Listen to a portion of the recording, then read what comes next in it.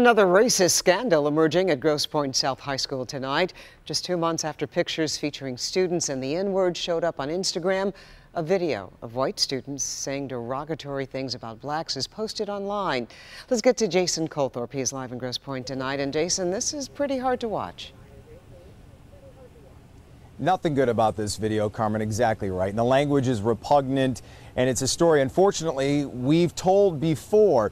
This time, though, the school is taking the extra step not just to identify these students, which it has, and punish them, but also to alert all the parents and students about what has happened and to let them know that bigotry like this has a long way to go before it's ended at this high school.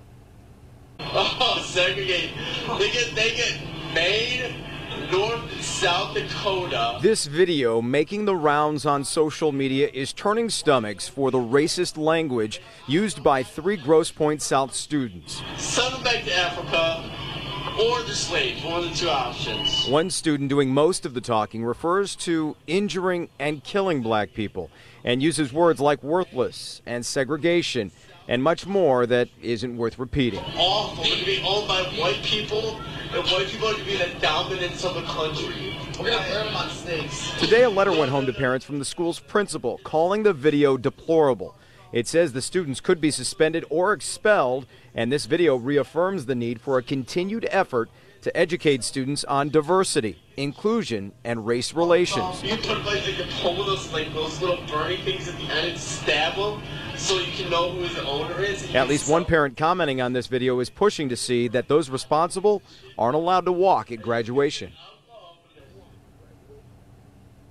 I spoke to one parent tonight who is outraged by this, but she declined to go on camera out of fear for her kids. That incident we mentioned that happened in March where some students wrote the N-word on themselves and then posted it on Instagram.